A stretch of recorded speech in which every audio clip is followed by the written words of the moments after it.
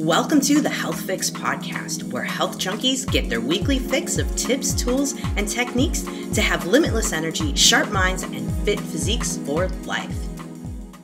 Hey, health junkies. On this episode of the Health Fix podcast, I'm interviewing Steph Figarelle. She's a pal of mine, and we met through a coaches group a while back and vowed to do a podcast one day, so here we are. Steph is the co-owner of Figarelle's Fitness. She's a podcast host of the Fit Fig, and she's an avid hiker and runner who lives in Anchorage, Alaska. Steph loves helping people feel comfortable in the gym and in their bodies, and she's a master at helping people achieve their fitness goals and their non-fun fitness goals too. Now, Steph got into fitness with competitive bodybuilding in high school and fell in love with the realization that she could change her body with food and exercise. Steph's all about educating and how it's never too late to get into incredible shape and live the life you want. Now, I know Steph's Instagram posts make me want to get in outdoor shape and explore the epic places she's adventuring, that's for sure. Steph's currently working on a goal of finishing a 100-mile ultra marathon. Now, that's impressive. Steph drops a lot of nuggets from her extensive experience that you don't want to miss. So let's introduce you to Steph Figarelle. Hey, Steph, welcome to the Health Fix podcast. Thank you for having me. Man, I'm so excited to talk to you. It's been like, I don't know, maybe 3 years since we talked about doing this first. And now I'm like, finally, the day is here. So thank you. I appreciate it. I appreciate you. Hey, so we're both over 40 and a lot of people are kind of going, asking me like, okay, doc, I know you work out. I know you lift. What do you do? I don't know if I can do what you're doing, but is it even worth it for women over 40? Because we've got this whole thing of people saying, just walk, don't lift. Then there's all the folks with their like HIIT and then some lifting and then their circuit training. I mean, you name it, as well as I do. There's a bajillion things out there. So of course you are kind of my go-to when folks are like, well, can I really build muscle over 40? I'm like, hey, look at this website. You got to look at Steph. She's got amazing muscles going on there. So tell us a little bit about your journey, because you were telling me you started noticing things changing a little bit in your 30s, and then now you're like, okay, I got to tweak things a little bit. Give us a little scoop on your story so women can maybe resonate a little bit and see, oh, that might sound like me. Yeah. So when I was a kid, I was pretty active, but I wasn't by any means, like the big jock in school. I was a swimmer. I played softball.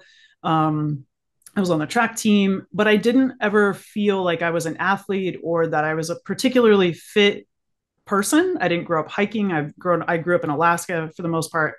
And I just wasn't really outdoorsy.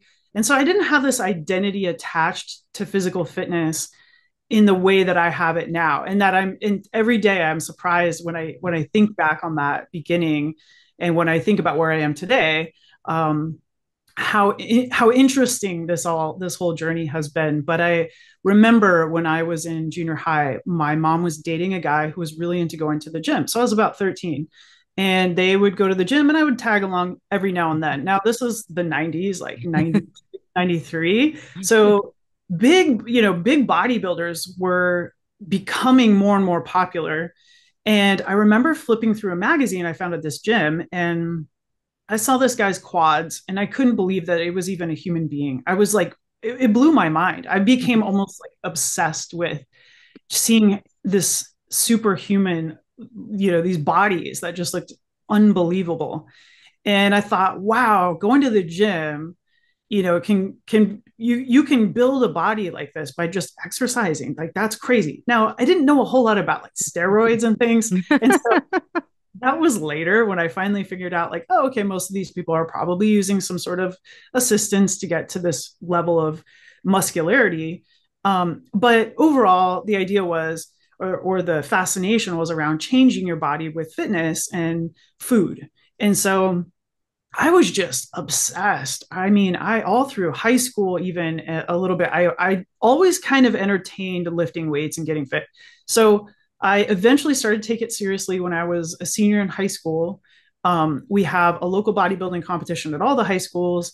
It's at the end of the year. And all the high schools will come together and compete against each other too. So each high school has their show, and then there's another show where then all the winners can come together and compete against all the other high schools. So I ended up competing in and winning my high school bodybuilding competition. So this was old school, just basic flexing, all the things on stage in a bikini, way out of my comfort zone. And I just fell in love with it. It was like the biggest high I could have ever imagined. And I was 18, I graduated high school shortly thereafter. And I thought, I got to figure out a way to make money doing this because I love it and I want to do it forever. But I also want to teach people that you have control, you have the power, you can change your body by just getting up and going to the gym and doing a specific sequence of things the right way consistently over time, and then eating correctly, of course. And I was fascinated by the psychology behind that, and I wanted people to feel what I felt. And after high school, I did the exact opposite of that. I got into partying and just kind of hardcore, not healthy at all. But I always felt this pull to go back to it. I ended up getting a job at GNC, General Nutrition Center. I don't know if it's still around everywhere. We still have a couple here Yeah. in Anchorage. I became a manager there. And so I was always linked to fitness, health, supplements, bodybuilding in some way. So I always had that kind of like foundation. And it wasn't through sports, it was always bodybuilding and lifting weights and just learning that whole process. So I competed from 2000 to 2009, and I semi-retired. I always say semi-retired because I don't know, maybe I'll go back one day.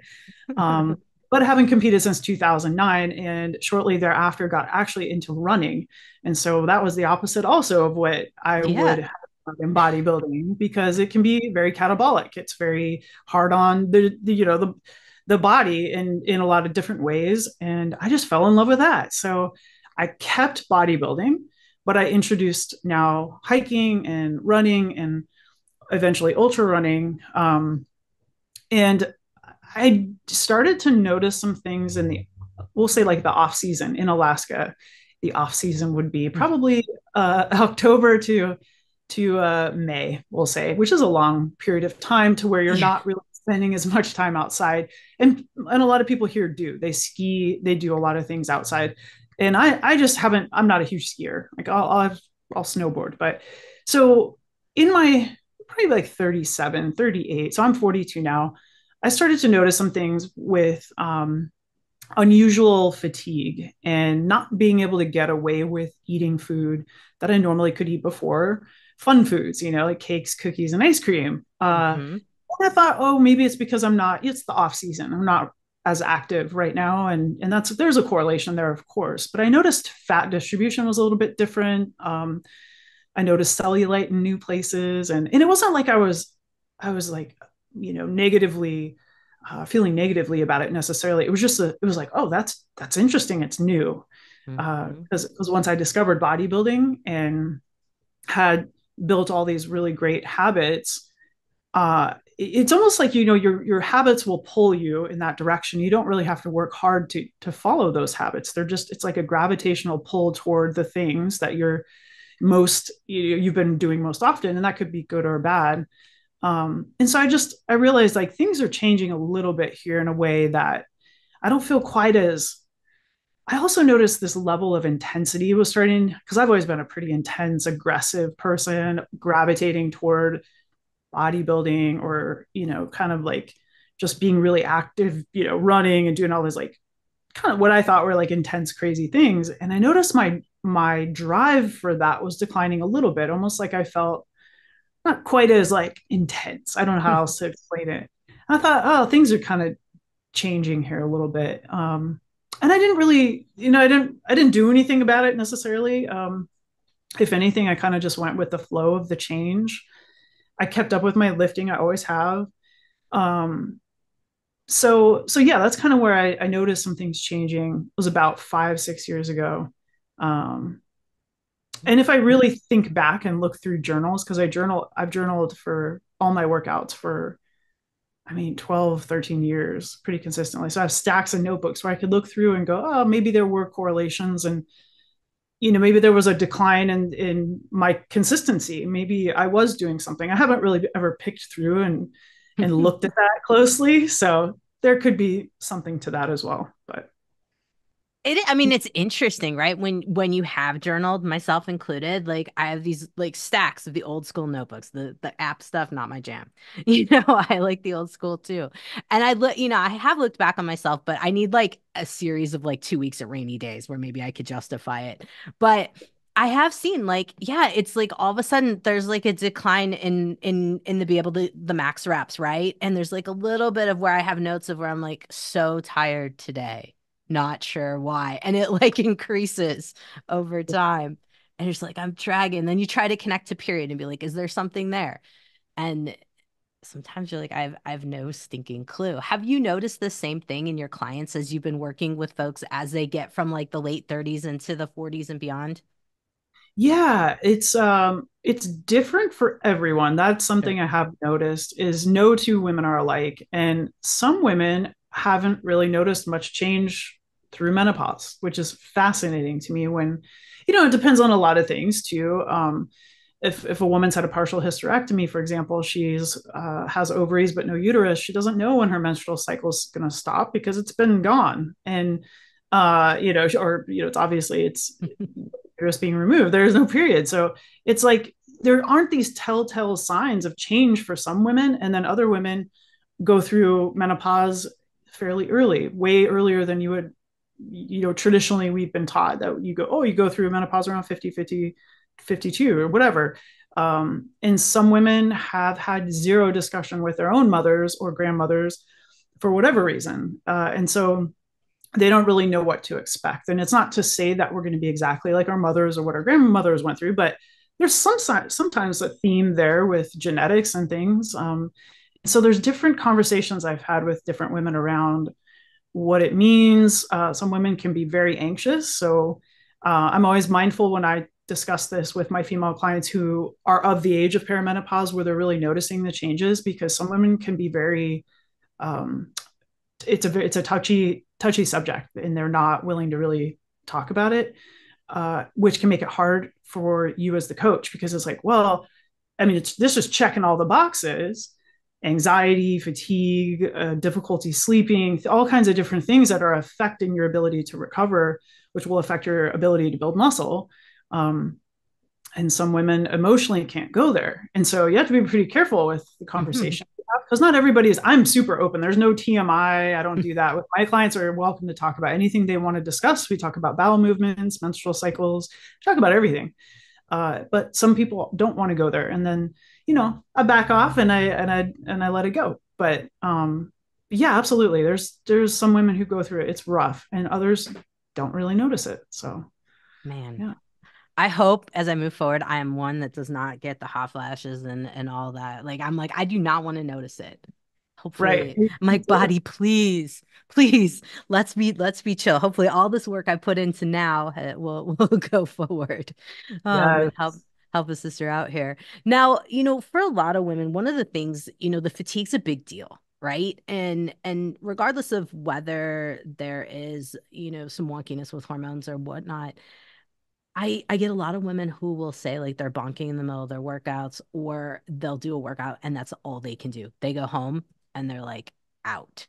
Do you have any suggestions or any things you've seen around that and kind of how to navigate the fatigue situation? What do you guys do? What do you do in your particular practice with folks? So personally, I am a big proponent. My clients get so annoyed with me because it's difficult for sleep is hard. It's even more difficult for moms or parents in general, but moms tend to be the ones who are having sleep disturbances the most. And then if they're in their mid 40s or in perimenopause, and they're experiencing maybe some disruptions due to hormonal fluctuation or whatever, um, then that's the added thing on top of it. Another stressor for us here in Alaska is now we are in our long daylight months. And so it's sun is coming up around 3:30, 4 a.m. and it doesn't set until I think like 11 or 12. And so in the summer for like 3 months, people are really trying to spend as much time outside as they possibly can. So that's affecting their ability to go to bed early. And then they're tired in the morning, but we have that daylight at least to help us wake up. So for me, I am very consistently going to bed and waking up at exactly the same time, 7 days per week. I do not have a television in my room. My phone is off and in another room when I sleep.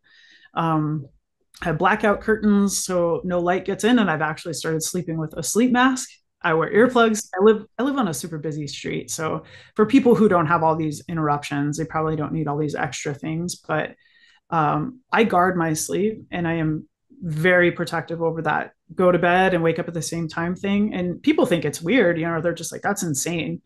But I have to do it to keep that consistency, because if you go to bed and wake up at a different time every day, or you sleep in on the weekends, you don't feel better necessarily. Some people might, but I always felt more fatigued if I got sleep, too much sleep on the weekends, and then I'd start all over on Monday or Sunday night or whatever, trying to fix it.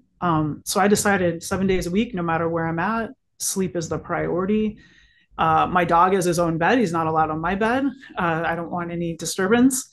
So I'm eliminating all disturbances before bed, anything that's going to distract me. And I start kind of winding down before. These are all suggestions I make and have made for many years with all of my clients, and they do their very best. So it's one thing, I don't have children. I don't have a lot of distractions or things to manage. So I can't be over here like, well, I'll do this, do that. Because I don't feel like I have any place to say that with not having kids. I have a very manageable lifestyle. But sleep is very important, because if you're in a sleep deficit, it's going to be difficult to get through a workout, because now you're adding more stress. So one thing that has been a significant change for me is drinking an intra workout carb drink while I train. So I found a really good one. It's a recovery drink from Granite Fitness. And I'm a big John Meadows fan. If anybody's familiar with John Meadows, he's passed away, but he has a supplement line called Granite Fitness. And I just was on a big John Meadows kick a couple years ago, and I was buying all these supplements, and I just fell in love with this drink. It's primarily sugar. But I love the way I feel in the gym. I've tried different things to try to get off of it. I'm like, coconut water is just as good, or whatever, something with carbs. Because if I'm not drinking something like that I don't have a big breakfast before I train. Typically train at 6 a.m. So I'm not eating a ton of food. So if somebody's working out early or even later in the day, consider bringing with you an intra workout shake, something maybe this doesn't have, I don't think, any protein in it. But something to where your blood sugar isn't going to crash, because that's made all the difference for me. So even if it's a little bit of juice or whatever, something to keep the blood sugar up, because it keeps your intensity in the workout high. If you start to fade 20 minutes in and your blood sugar is dropping, you're hungry, your workout's going to suck, and you're not going to be able to push hard enough to build any muscle. So sleep and that intra workout drink have been huge for me. And then, thankfully, after I work out, I'm energized. So I haven't noticed any sort of crashing or fatigue after the workout. In fact, it's always the opposite. I work out to get more energized. And one benefit too that I've noticed is by the time I'm ready to sleep, within about 30 minutes, I'm exhausted on days I lift, which allows me to fall asleep faster and stay asleep. So that's been awesome. So I would suggest, if somebody is having issues related to fatigue, definitely get, blood work and check on things, go, check under the hood, make sure everything is okay. But then take a really honest look at your sleep and see where you can regulate it a little bit. Maybe get some morning sunlight for a few minutes, and just kind of like wake yourself up. And then experiment with something where you're either eating something light before you train, or something within the workout. You're drinking something rather, because your digestive system might be affected by food. And that has made all the difference for me, is just, having that little blood sugar, increase while I'm training. So that, makes perfect sense. It makes perfect sense. And you kind of got me into an idea. I'm like, because I'm one of those early worker outers. I cannot eat before, otherwise I have this like terrible fear of barfing. I don't know what it is. Yeah. Just totally there. But yeah, I have found some crashing a little bit, and I wonder if it is timing from dinner, going into the workout. There's just not, I'm out of gas. I need more fueling. Makes sense. Yeah, try it. It's been awesome. And I mean, I push so much harder in that workout when I have a little sugar. My body responds very well to a little bit of sugar. Not like I'm over here eating a bunch of candy and stuff, um but that could be a thing too. People eat Sour Patch Kids while they're working out just for the boost in blood sugar, and I feel great when I drink that. I've tried, like I said, I've tried quitting it. It's not a cheap product, and I'm like, oh, got to be other things. I've tried even other recovery type drinks with carbs, and I can't find the same thing. So it's called Huh. Recovery Granite Fitness. If you're ever interested, Yeah. it's awesome, and I love it. So Hey, we heard it here. We heard it here. We'll make sure we get that in the podcast notes, guys, at drjkrauseND.com, because that one I'm definitely going to try, because I am noticing a little of the fatigue myself. I have some clients that are kind of talking about it too in terms of their workouts, and it makes sense, right? It makes sense. If we had dinner at 5 o'clock the night before and now we're doing a workout 12 hours later, if we didn't, if we burned through whatever that dinner was, well, or if we're doing some, we skip dinner, which is a whole nother thing. I want to talk about food for a minute and talk about blood sugar in general, yeah. because I find, I mean, I also don't have kids, so I also can't say anything about the mom life, but I I do see that sometimes if I get busy, I will forget to eat a meal, and dinner is often one of the ones I actually forget versus earlier in the day, because after workouts I am hungry. So let's talk about skipping meals, and let's talk about blood sugar balance in terms of the other side of it versus supplementing in between a workout. What have you been working with your folks on, and what have you found with yourself with blood sugar? So I am again, I this is one I don't preach to clients because I don't think a lot of people, it's not going to really work with a lot of people. So I got into intermittent fasting like 8 years ago, hardcore, and would fast for 16 hours. And my eating window was 8 hours. And it took me a few weeks to like figure that all out. But I was really interested in seeing what it was all about. There was a ton of hype around it back then, and there still is today. What I noticed as I got really strict with it was, first of all, I stopped eating by 12:30 p.m. every day, I think it was. So I would eat, I wake up pretty early in the morning. And so I'd have like an RX bar, my coffee, get into my morning workout with whatever I was consuming. Um, and then on throughout the day for about 8 hours, have that window and then stop eating. So I actually noticed kind of this like really almost like a high cortisol, stressed out feeling the longer I did it.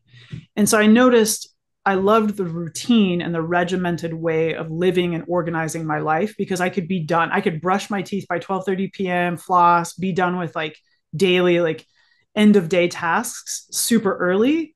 Um, but then I had to be mindful of my energy later in the day. Say I went out with friends and I hadn't been eating, for however many hours and hours. That could impact my social life because of dinners and things I couldn't necessarily have with friends, or would be interfered with at least. And I wanted to like not be a total weirdo. So I would, figure it out. Um, and so as far as like the gym or anything like that, I didn't notice like huge impacts in anything significant. I ended up getting pretty lean. What the first year I did it, I was training for a race, and like a running race. And so I was trying to get my body weight down to around 115 pounds. And I ended up losing over the course of several months, like 30 pounds to get ready for this. And so like my routine was very regimented. My activity level was high. I'm sure I lost some muscle in the process, but it wasn't really about being a bodybuilder at that point. It was about being able to race in under a certain amount of time and not get hurt and stuff like that. So as far as blood sugar fluctuations and things like that, I think I am fairly sensitive to that. But as I got into intermittent fasting, I was, and I didn't consume anything. I wasn't having like, even electrolytes and stuff. I take electrolytes every day, and I've done long fasts and stuff where I consume an electrolyte drink. Um, but as far as like clients and stuff like that, nobody has really said anything as far as like the impact on that. I've suggested things like the intra workout drink for blood sugar crashes where people are feeling kind of nauseous, or just eating closer to the time they're training if possible.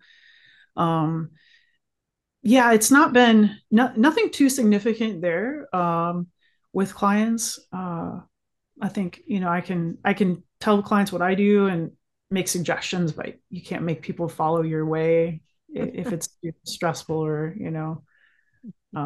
So yeah. Interesting you mentioned kind of that cortisol-y, anxiousy feeling with the intermittent fasting. I know a lot of my clients have noticed that. I myself ended up quitting intermittent fasting because I had this thing called the lumen. Have you heard of the lumen? I have, yeah. Yeah, I like got one of those and was like, whoa, my blood sugar is like crazy high and I haven't had any food for like 12, 16 hours or something. I'm like, something's wrong here, right? And so I correlated it with the saliva cortisol test, and sure enough, my cortisol levels were like, boom, way up there. And I'm like, oh, maybe this is a bad thing. And I had like was putting on some weight and I'm like, this is so weird. I'm doing my same routine, I haven't changed anything. I was like, whoa. This is weird. So what do you do now? Do you still have somewhat of a fasting regimen, or are you three squares a day kind of gal now, or what's going on?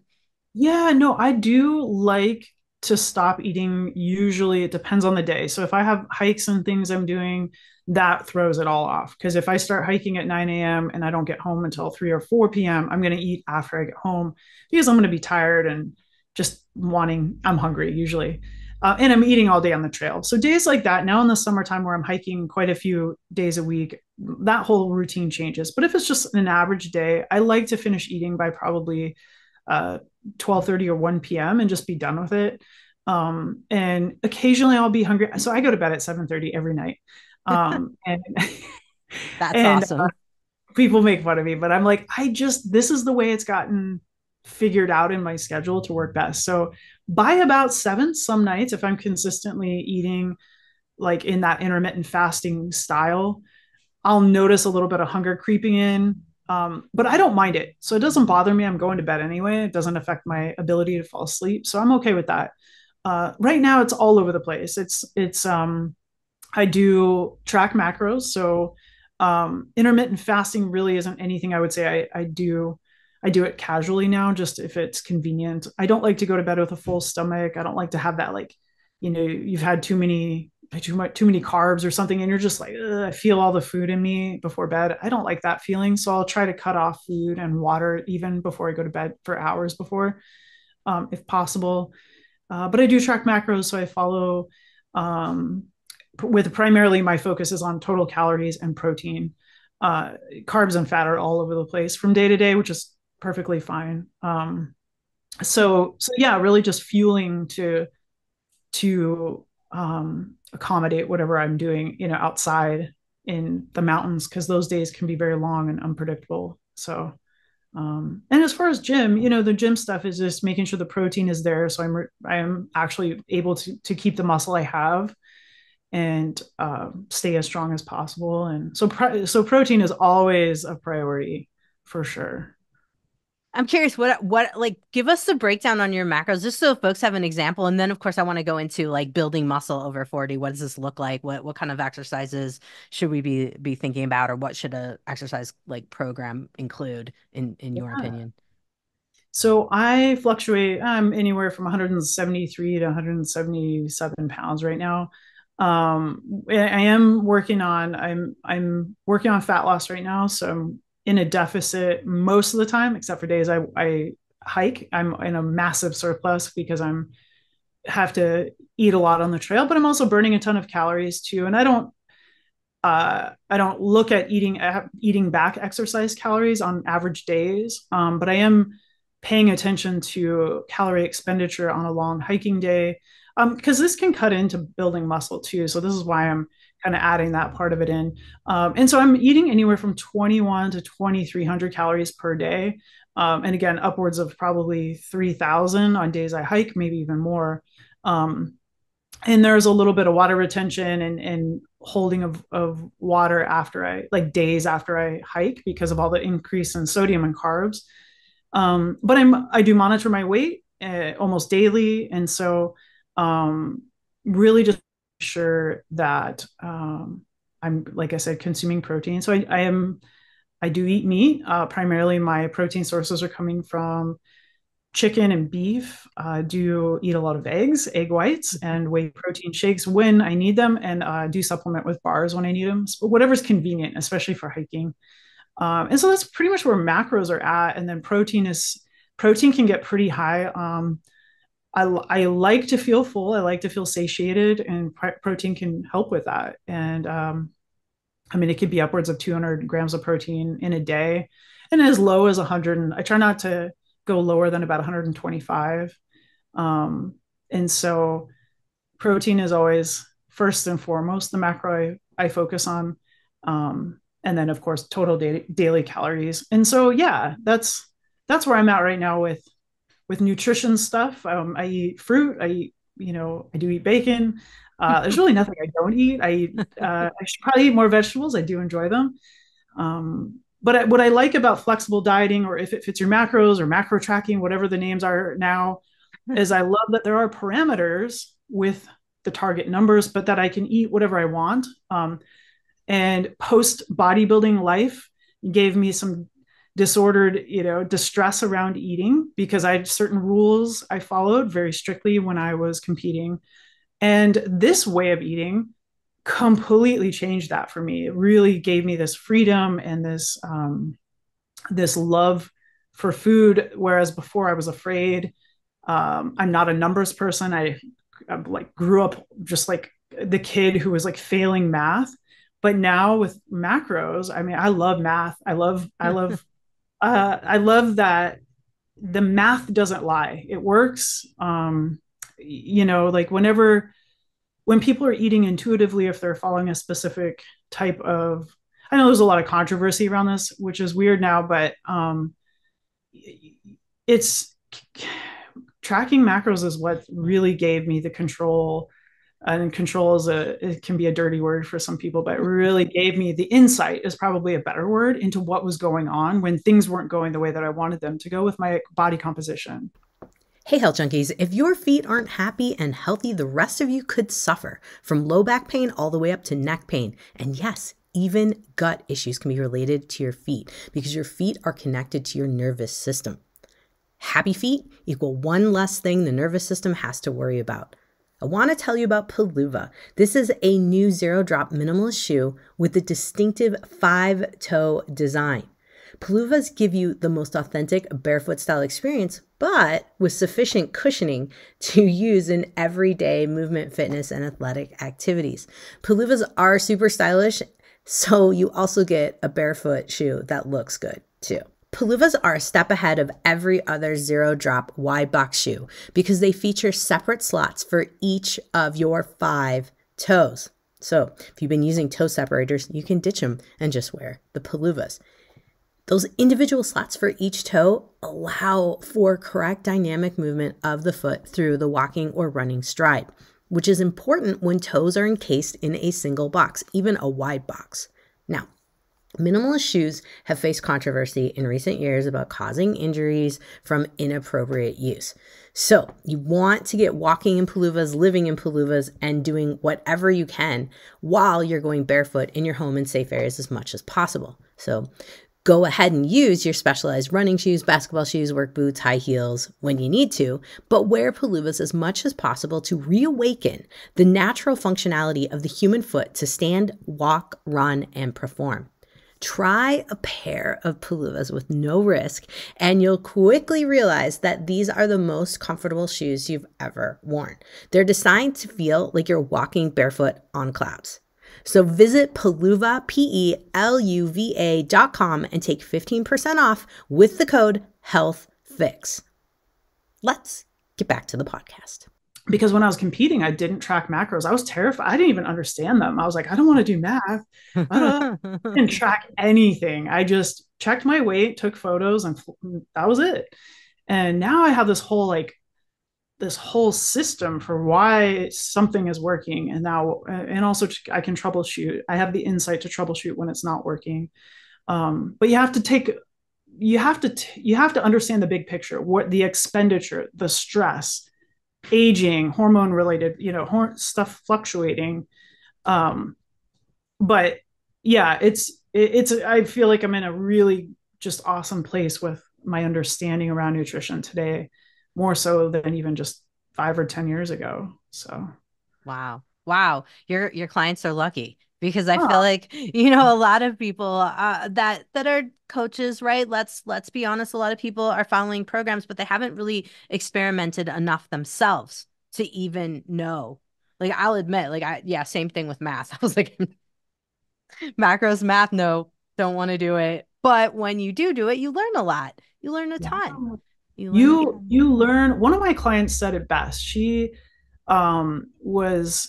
ended up losing 35 pounds and has maintained it for like 6 or 7 years, if not longer. And maintenance is the hardest part. Once you go through a fat loss transformation or a period of fat loss, keeping the weight off is the hard part. But the insight she brought to the whole process of working with her was she was like, now I can be creative. Yeah, I have parameters with a certain amount of carbs, fat, and protein to consume. But now I can like get super fun and creative with recipes and things to like fit the pieces into the puzzle. And so she had a really cool way of looking at it that I hadn't even considered.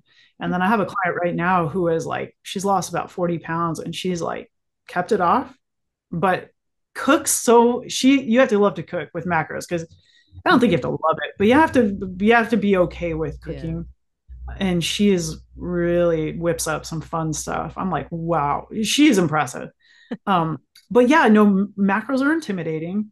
There's a lot of emotion around that because if it causes people distress, I'm always like, look, if you have any disordered eating, feelings about eating or exercise, this is not a good plan. So if I'm speaking with a potential client on a phone consultation, my uh, my suggestions are always if you have a history of eating disorders or issues with control, because you do have to weigh and measure food. You have to check your body weight at least once a week. A lot of people, they're like, absolutely not. And I'm like, no problem. I understand. My favorite method of doing this or working with nutrition and fat loss is with macros. I don't prescribe meal plans. I don't tell my clients what to eat. In fact, I'm like encouraging them to fit in, the bad foods that people have grown accustomed to cutting out of their diet because they're scared of them. If something makes you feel like crap when you consume it, don't eat it. If you don't like cookies or don't eat it. Eat as clean and whatever you want to call it. Eat how you want to eat. But yeah, I don't do the dogmatic way of eating as far as like naming, like, oh, I only do keto or I only do intermittent fasting or whatever. It's like it all can work. It's just about what works best for you. What can you do without distress, consistently enough to get the results that you want? Because that consistency part is key for sure. Oh, So, consistency. Yes. Yes. What a word. What a word. I mean, because it fits into the muscle building, right? And the fat loss and all of that. And you had mentioned two clients, right, that have lost fat. So I'm sure people are listening to this going like, Steph, what'd you do with them? And how did they build muscle? And how did they lose fat? Like yeah, what's your workout scheme for folks? Because we know you got macros on board. What about the workout scheme? What would someone over 40 be? What would be like the most valuable workout components? Let's put it that way to build muscle. What kind of things should we be doing? definitely following a program, not showing up to the gym doing random things. That could work if you have a lot of experience with lifting weights, you followed programs in the past, but I think at the very least, you have to follow a program number one, like meaning you show up with the plan that's a part of a bigger picture with a specific outcome in mind. Whether it's the way you look, whether it's the way I primarily work with folks who are trying to change the way that they look, feel, and perform. I don't work with powerlifters, not to say I wouldn't, but I don't have a background in that. So if somebody were interested in, deadlifting 700 pounds, I'm not going to be a great resource for that. I work with general pop who just wants to look, feel, and perform better. And perform meaning like have more energy, feel better at home with their spouse or at work, be more productive, be stronger in the gym, be more physically feeling stronger in the mountains or whatever they're doing. And so that program should be customized to the specific goal of the client or the person. So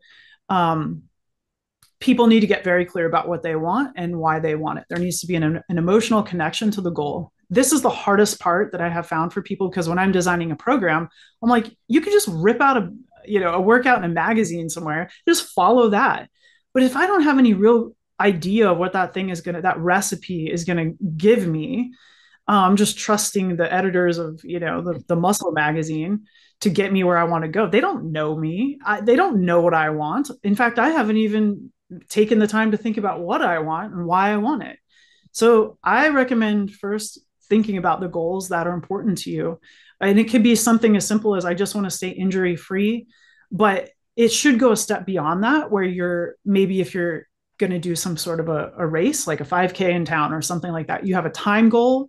And you have like a time goal is great, because it gives you, there's this concrete number that you can focus on and you can train for that. So the goal will help you define and create the process. So like, if I have a clear goal, now I know what to do. I can reverse engineer that, and I can create a process for that specific outcome. Now, things aren't always perfect. This is life. There are lots of ups and downs. People get sick, people get injured. Primarily when I'm working with clients, another one of my main goals with them, which I state very clearly up front, is to keep you injury free. So the way that we're going to train is in an effort to keep you from getting hurt, and connecting with your body in a way that when even you're outside of the gym, you have this self-awareness, this kinesthetic awareness, to where you're not going to get hurt even outside of the gym, because you're so aware of the way that your body is moving. Even on ice, like that's a big thing here in Anchorage, Alaska, is like people fall on the ice and they get severely injured, hitting their head, tearing their ankles. It's like crazy how bad, it probably happens everywhere, places where it gets snow and ice, but that's a big thing here. Yeah. So as far as what to choose, what type of program, I have had success for myself and my clients, doing a bodybuilding style split. So something like push-pull legs, 3 to 5 to even 6 days a week, or whole body training. Why I choose one or the other really depends, again, on the client, their goal, but also how much time do you have? If you only have 3 days a week to train, like, I'm not going to tell you'll get the best results doing a bodybuilding style split 6 days a week, because you're probably going to be very sore, very tired. And because, with bodybuilding style splits, you're going to have like that leg day, like leg and core day or whatever, maybe twice a week, depends again on the client, their goals. But with that focus, that hyper focus on those muscle groups, you're going to be far more sore than if you're following a whole body split, say like 6, 7 exercises where you're hitting, legs, chest, back, shoulders, arms, and core. The stress is spread out throughout the entire body for a program like that. But you can still make great results. In fact, it allows longer recovery between. There's not quite as much stress put on those muscle groups like there is with push-pull legs. So it really depends. Like if a client really wants to build their arms, I would probably have them follow something where they're really prioritizing the weaker muscle group they want to bring up. So next to that is intensity. I work out in my home gym, and I can scream and yell and make weird faces and noises all I want, which is absolutely necessary for knowing that you're hitting that intense part of training. But when you go to the gym, I mean, sometimes I public gyms, like I'll see some things and I'm like, whoa, like this is what's going on out here outside of my home gym. And people are, they're working hard. There's some people that are just, you can tell they're really doing it. They're invested. And then there are other people who, they're walking around a lot. They're looking at their phone. They're resting for 4 minutes between sets. The intensity isn't quite there. Maybe they need a spotter, but they don't have one, so they can't push themselves quite as hard. So intensity is a big part of building muscle and making sure that you're paying attention to rate of perceived exertion. How hard is this? How hard does this feel? Even reps in reserve. How many reps do I have left? But you have to come into the gym with intent. Part of that intent is the program. You have to have that focus, that connection to your goals, the emotional connection. Why do I want this? Because if you wake up and you're like, I got a goal, but like I'm tired. So I don't care. I'll skip the gym today and I'll try again tomorrow. It's like, you really have to have a heart-to-heart conversation with yourself around, how meaningful this really is and how bad you want it too, because you're gonna have to have days where you train tired. Uh it's it's again, look at your sleep, look at your stress, look at your recovery. Maybe you do need a day off from the gym. Are you taking that recovery? That's part of following a program, is there should be programmed rest days. So you're not just showing up like randomly training on random days without any sort of plan. You're setting aside time to rest, because that's where you're going to get stronger. That's where you're going to improve. So that's something that should be considered for sure.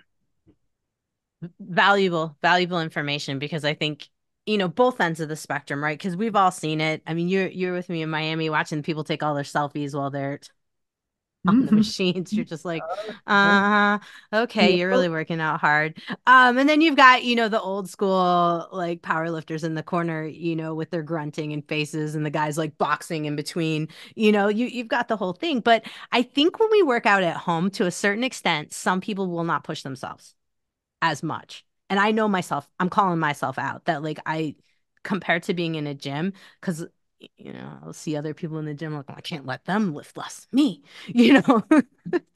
It's kind of funny how you get that. So, you know, I guess it's one of those things of being self-motivated, but also having a coach that can call you out and be like, hey, maybe we need to bump the intensity up. Do you think intensity for women over 40, because you know how social media and lots of like research studies have said, oh, intensity might wear your adrenals out. Maybe it's not so great for you. Do you think that we've been kind of blunted in the intensity, and that we probably could do a little short burst intensity a little more than we think we could, but we've been told maybe that's a bad idea? I think, so HIIT style training where your heart rate is getting really high, and really high is relative. It will depend a lot on resting heart rate, the individual person. Um, but HIIT style training, I think, can potentially get you into those places where you're feeling that extra high cortisol, you're just this central nervous system fatigue that you can't seem to overcome. With the way that I like to train, when I think of intensity, my heart rate is fairly low because I'm focused more on hypertrophy, building muscle. Um, and I focus a lot on slow tempo. So like for anyone trying to build muscle, men or women, prioritizing that slower eccentric, the lowering phase of, say, like a push up or a barbell bench press, where you're coming down, taking 2 to 3 seconds, about controlling it, and then exaggerating or holding that stretched position. I mean, that's really where you're going to get this muscle building benefit, is focusing on that. And my heart rate's not coming up, not very high. Now for leg work, it's going to come up more. That's to be expected. But I'm not, sprinting with 180 beats per minute heart rate. I might get my heart rate up into the 140s during a leg workout or something like that. But I'm taking longer rest periods too. And this is something I think is really important for a lot of people to understand. If you're trying to build muscle, you do have to slow down. You're not doing a HIIT boot camp workout during strength training workouts. You may, during a HIIT workout, get the benefit of building muscle, especially if you're taking the proper, you're doing all the right things with recovery. Your sleep is good, your nutrition is great, protein is up, you're managing stress. But there are a lot of things that take from us all throughout our days, weeks, months, and years, and compound over time, especially as we get older and life stressors kick in, and we got all kinds of stuff that we're juggling. So you do have to factor that in. I do mindfulness meditation 5 days a week on average, and it is something I've experimented with doing a lot of, and then kicking out of my routine to see, does this really matter? Do I really need this? Is it even helping me? And the answer is yes, it has helped me a lot. And just having an opportunity for this introspection period for 10, 15 minutes where I can just be quiet, focus on my breathing. I don't listen to anything. In fact, I wear earplugs a lot. So I'm trying to keep it quiet, shut off the lights. So I can really check in with myself. And I've learned over the course of time, and I think this is what we should all do, is to pay attention to what we're thinking, feeling, and experiencing. And, what's my heart rate doing right now? What do I feel recovered? Do I have this central nervous system fatigue where I feel kind of high cortisol? So you're doing a sort of a daily check-in. And if you have a social group or you're working with a therapist, it's even better. You're journaling. You have all these different ways of checking in with yourself to see what's going on inside of you. And then to be honest and really factoring that into the program you follow in the gym. And I really like to keep my intensity fairly low when I'm lifting. So I do like HIIT style. It's shown awesome benefits for heart health and longevity, but I can't do a lot of it. I've experimented with spinning like twice a week, really hardcore. Like my heart rate, I was to the point where I couldn't even catch my breath half the time because it was so, but I ended up gaining body fat. I was always exhausted. That's not the best method of training for me, what I've learned. And at 42, I know I've accumulated enough life experience and I've experimented with enough training protocols to know what best works for me. Walking a lot is awesome for me. I do push myself. The majority of my real hard push is in the mountains where I'm going uphill and I can't necessarily control the stressors around me, whether it's weather, wildlife, the incline of the mountain, the terrain. My heart rate can be managed certain ways. I am a huge advocate of zone 2 cardio for just general fitness and health.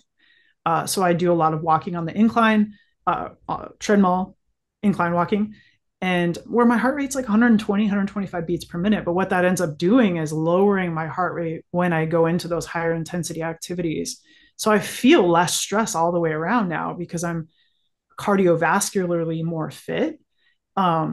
I don't feel that like intense cortisol, high intense, exhausted feeling. I don't let myself hang out in high heart rate zones for long periods of time anymore.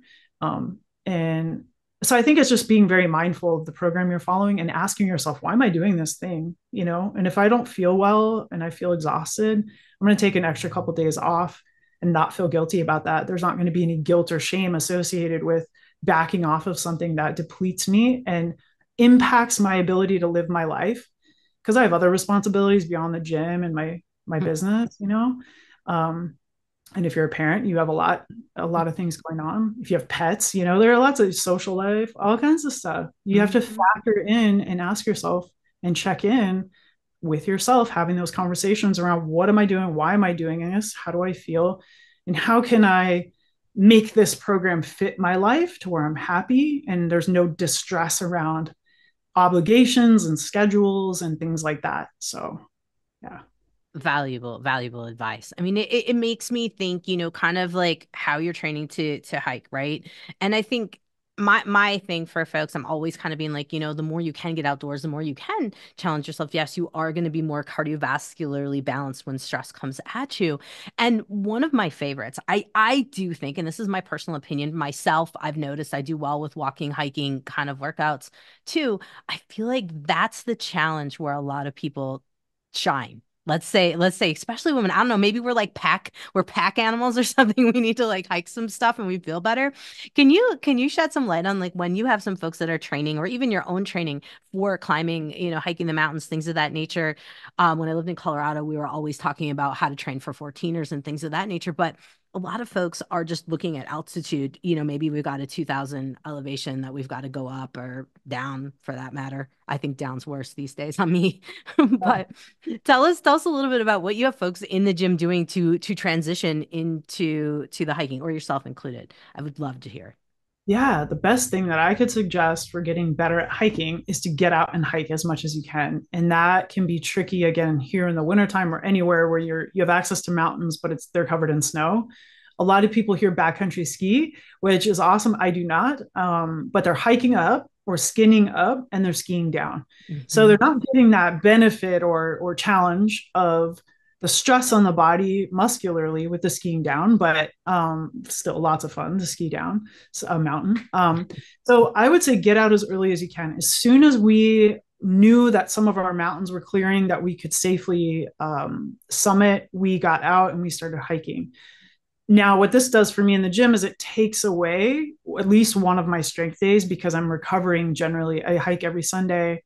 Um, I'm actually hiking later today. And so this kind of throws me off a little bit today where I'm usually strength training on Fridays, and maybe doing some zone 2 cardio, but Sundays are my big day. So I know Monday is going to be a zone 2 recovery kind of workout post hike. And so, you do have to be mindful of how hard you're working your legs in the gym too. So your program may have to be changed. For me, I can't work through a lot of intense leg soreness, and that will depend on the steepness of the mountain you're climbing, because as you're coming down, as you know, it's getting the knees, it's burning the quads. The next day you've got delayed onset muscle soreness, or for the next like 4 days on the length of the mountain, or or the trail, or the time you're out there in the elevation. And so definitely making sure that you've got, as if you're carrying a pack too, that you're working on upper back strength, core strength. I really like different variations of Palloff press for core strength. Plank, different variations of plank is great. I'm not opposed to flexion stuff like crunches and decline crunches and things. I like to vary it up. I love the ab wheel. So core stuff, hip stuff, glute strength, single leg work. So whether it's a single leg RDL or Bulgarian split squats or some of my favorite, but really working on that slow tempo and the eccentric, and pausing in the end range of the eccentric. So you're not only just, going through the leg workout, but you're working on full range of motion. Stability and balance are really important too, because when you're hiking, you're off balance. You're walking on terrain that is mud, rocks, roots, possibly wet, mud, steep, up and down. So really just making sure you're taking good care of your feet as well. So we do a lot of foot rolling with our clients, a lot of barefoot training if people want to go barefoot, suggestions to walk in your home barefoot. So you're barefoot as much as possible, as long as you can handle that. There's no injuries or things to work around there. But upper back strength too. So carrying the pack can be hard on the traps and the neck, and just like pulling you into flexion. So yeah, just really prioritizing things where you're working that, like face pulls and like even pull-ups and stuff too. Just things where you are prioritizing good technique in the gym. You're not just going through the motions because you're thinking about, well, how's this going to benefit that activity I really love to do outside of the gym, which for me is hiking. So correlating the why, again, why am I doing this, to the whatever you're following in the gym, whatever program. Awesome. Awesome. So just because I'm curious, and probably maybe some other folks might be familiar with Alaska, what are you hiking tonight or this evening? Oh, today we are going to go hike a 12-mile traverse from a small mountain called the Dome up to about 4,500 feet elevation, through Noya Peak, and then I'm not sure, Kanchi Peak is, I think it's all these peaks connected through the Chugach Range outside of Anchorage. So it's only about 20 minutes from my house.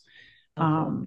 But we have a mountain range. So if you've ever flown into like Salt Lake City and they have the Front Range there, that's how it looks here in Anchorage. It's all the mountains are right there. So we're very lucky. It's, we could skip the gym and just go to the mountains. So Oh my gosh. Yeah, see that's my problem. I love lifting, but I have a pull towards the mountains, like some magnetics oh going yeah, on. oh yeah, I get it. I get it. Everywhere I go, I'm like, where are the mountains? Yep. Yes, yes. Oh man, yeah, you and I need to hike sometime here Yeah. in the near future, because boy, Heck it's yeah. it's my jam. It's my jam. I love Well, it. gosh, Steph, you've covered so many things, and I mean, I know I could talk to you for hours about all the other, pick your brain about supplements and all the like magical things out there. But for now, I think we'll let folks just chew on what they can do to work on the basics first, and we can move on from there. So let's talk about your podcast. Let's talk about finding you on Instagram, finding you on your website. If they check out what it's like to work with you, give us the rundown on all of them for Figarelle's Fitness. Yeah, so I have a podcast called the Fit Fig Podcast. It's on iTunes and Spotify. You can also find it on my website, which is figarellesfitness.com. And yeah, Instagram, Figarelle's_fitness. We, we do online coaching, in-person private training and small group. We do nutrition coaching primarily with teaching people how to track their macros and really just get familiar, like we were talking about earlier before we started. Our contact page on our website is by design a little bit intimidating because we do ask for certain things, and that that kind of puts people off. I understand, and people have choices. You don't have to necessarily jump through our hoops, but we do like to know our clients. We want to make sure we're a good fit for people. We do set up phone consultations before we even start with a client to even make sure that we're a good fit before we move further.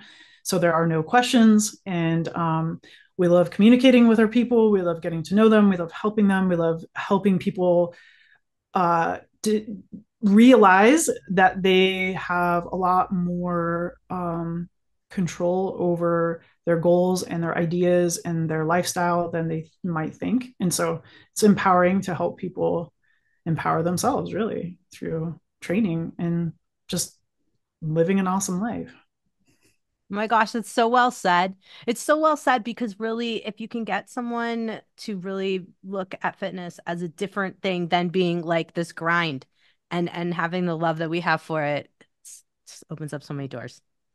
If you think about your fitness as enabling you to amplify every life experience, that's how I think about it. Nothing is off limits, really. If you're physically fit, you can do anything.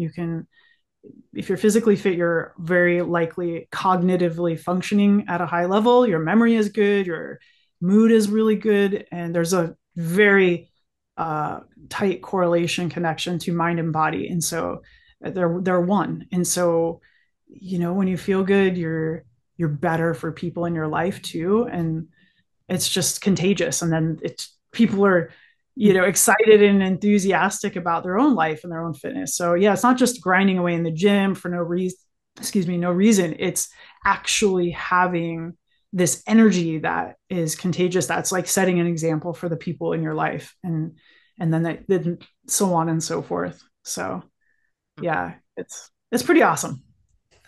Well, I absolutely love what you got going on Instagram. It's inspiring to see what you guys are up to and, everything that you guys are up to, and your podcast too, The Fit Fig, is fun. You guys check that out. Good inspiration there and some good topics. You get real. I like it. Thank you so much. Thank you for having me. Just really appreciate it. Yeah. My pleasure. My pleasure. Hey, fellow health junkie, thanks for listening to the Health Fix podcast. If you enjoyed tuning in, please help support me to get the word out about the podcast. Subscribe, rate, and review, and just get that word out. Thanks again for listening.